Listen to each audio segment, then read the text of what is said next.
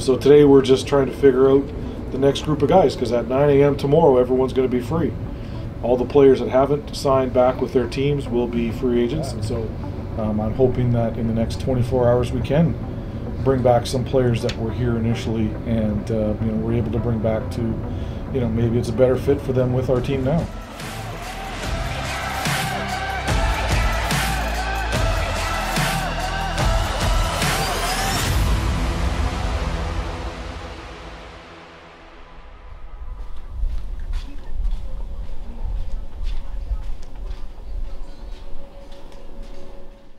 We're talking to Bro, see what his deal is. I know Ryan sent an offer to him, so we'll see. Yeah, so Delvin's been out of football. He took the 2021 season off. People would call him a shutdown corner. That's how he was viewed as when he played in Hamilton. If you have guys like him can go out on the corner and you know that he can handle covering a guy, then that's obviously big for us. Hello. Hey, buddy. Hey.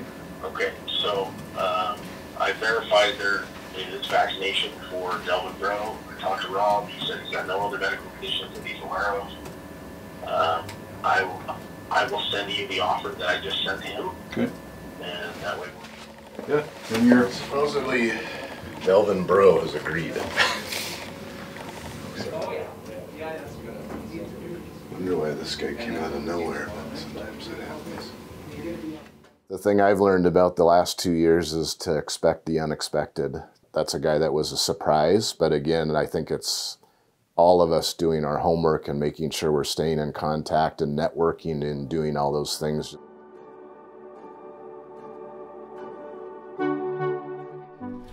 How's it going, sir? Are you filming me now? What's happening? Oh, hey, how's it going, sir? How are you? Good, good to see you. You got all your Vancouver stuff on. Cato gave me that in 07. Cool. Yeah. There you go. What's going on, sir? something to say to you. How you doing? Good. Good to see you. He wanted to come back home to playing from his family and friends to, wind down his career. But he's the first guy we spoke to on the first day of free agency. We were excited to bring in some solid kicking and something that's going to solidify that position, and he certainly does that. You're happy? I'm extremely happy, man. I haven't slept in the last couple days. My family's pumped too. Everyone's pumped. So right here? Yep. Great. Congratulations. Thank you. Good to have you back. Yeah, sweet. All right, there you go. There it Welcome. is. Thank you. Pumped. Absolutely pumped. How's everyone? Hi, everybody. Are you filming my dog? I like the local guys more than all. I mean, I'm a local guy myself. I grew up in this area, so me personally, I like the local guys. But at the end of the day, it doesn't matter whether you're local or not. Like I said earlier, when you're stepping on the football field, the guys, whether you're from Southern Florida or Southern Ontario or Surrey, BC, it does not matter. What matters is to compete at the highest level to win in professional football. Roll. I'm pumped. I'm really excited to be home. And it's been 12 years since I've been here. Make a call here and there, but it's pretty much stand there and watch. Thanks, bud. Yeah, thank you. Yes, sir. I'm excited. You're a great piece to this young, upcoming football team. See you, man. In this business, you gotta step right up to the table, get the contract out, and then sign, and then you're on to the next guy. Everything going along okay? Yeah. No, it's good. I got bets back. We're like college recruiters. Our whole coaching staff and our personnel staff is, we're working on selling these guys on why they should come to BC, and money obviously speaks very loudly, but also there's also a happiness factor and a fit factor where they can come in here and be a part of the team. Get a shorter commute to work. Shorter commute, yeah. Get it.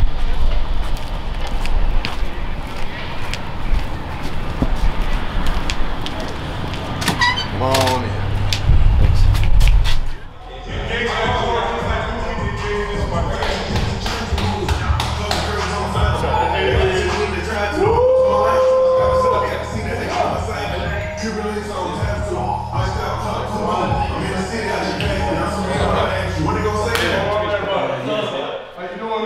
Let's go.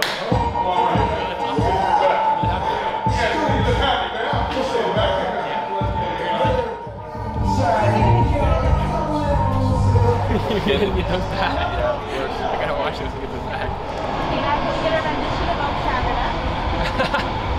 I don't know. We all have the great expectations. We all think that Nathan's going to be the guy, but you know, you have to bring in competition. At the end of the day, it is professional football. All right, here's our man. And he's on the move. Neil, good to see you. Good to see you, bud. Welcome. It all worked out? Yeah, me too. I'm excited. Yeah. I had said from the get-go we wanted someone with CFL experience. Quarterbacking is one of the hard things to come up to the CFL if you have not played Canadian football before. And so, totally comfortable with Nathan. But we needed another guy that we were comfortable with too, and then Michael O'Connor ended up working out that way. Appreciate it. Thank you very much. Congratulations. Yes, Appreciate it. Now you don't have to go anywhere for training camp other than Canada's. Yeah, love that. Love that. No, I'm excited. Yeah, me too. I'm excited. Yeah, I played college football at UBC 4 years out there. It was a great run. And, you know, we were fortunate enough my rookie year there to win a Vanier Cup, so that was pretty cool too. And excited to be back. Vancouver's like a second home to me. Throughout the free agency process, he was telling me all the options he had and everything. And he would ask me questions about BC and stuff like that, about the coaches and what the system was and all that. You know, but like I say, really happy for Nathan. You know, that the Lions went in that direction. At the end of the day, you know, my job is simple, just do what I can to help the team win a great cup, and whatever that role is, I'll do to the best of my ability.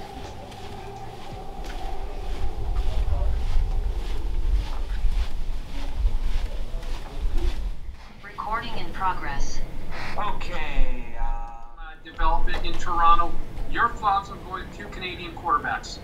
Well, I think it's a neat, I don't want to dismiss it and call it a side note, but that wasn't our primary motivation. While I do think it is a cool thing that it's 2 Canadian quarterbacks, the primary motivation was to find you know, the best combination that's going to help our football team win.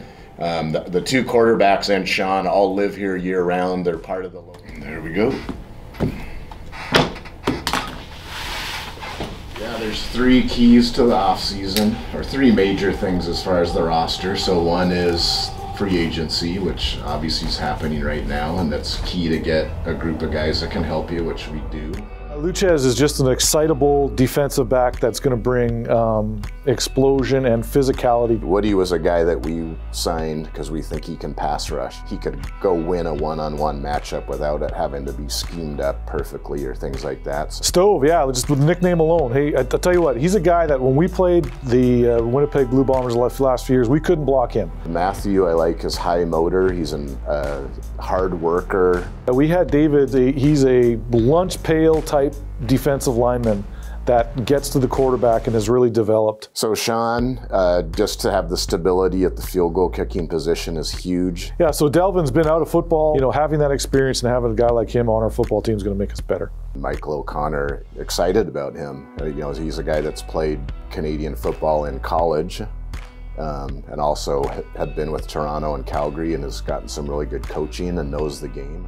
And then the next thing's going to be the CFL draft, which we all know that your Canadian content is the lifeblood of your roster in the CFL, so that'll be the next step. And then, like you said, our personnel department, finding new people and from the United States, because we get our Canadians from the draft, is that there's always going to be a guy or 2 that come in, maybe 3, sometimes 4, that becomes a household name that makes big plays. And so it's going to be no different this year, and you want to try to hit on those 3 things: the free agency, the draft, and bringing in your own new guys. And if you can obviously hit on a few of those guys in all of those phases, then good things happen.